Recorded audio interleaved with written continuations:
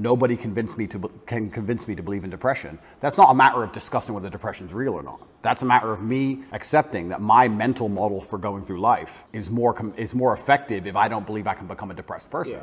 I don't believe in depression, so I can't be depressed, so that allows me to be more effective. It's not a matter of sitting there going, well, maybe it's true, maybe it isn't. I don't believe in it, so I can't catch it. You shape your own reality through the conviction of your thoughts, your beliefs, and the words that you use. Why else would you adopt any kind of mindset unless it's designed specifically to make you competitive and make you win? You install the software in your mind, right? So if I'm going to install software in my mind, install it? Well, I've tried very hard to create it. Right, because wasn't it installed by your upbringing? Wasn't it installed by your mother and your father in some way? Good question. Before you were conscious, while you were just a developing child, like something got programmed into your psyche that has to have an impact on you.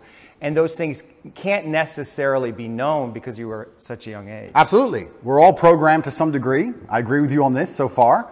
I don't think anybody can escape programming, whether it's society, whether it's a television show, whether it's the people around you, peer pressure, whether it's a religion. We're all programmed to some degree. That's absolutely not really true. What I have done, and what I think most people do not do, is heavily analyze why I hold the beliefs I hold, why they help me. If I don't hold the belief personally, or if I didn't learn it from personal experience, I know where it came from, who tried to teach me that, whether their intentions for me were good or bad. And I've tried very hard to have my mindset rigidly analyzed and make sure that it's put together in a way which benefits me completely and absolutely. And I do not believe in things that take away power from me. Right. I refuse to do that. I would rather say that they are not real. And people will sit here and argue to the end of time that they are real, but they're not real in my world, and I live inside of my mind. So even if you throw me in a Romanian dungeon, the idea that I become a depressed person is not a framework that my mind works within, so I can't become depressed. I can feel a little bit sad, sure, I can feel depressed, but I can't be depressed.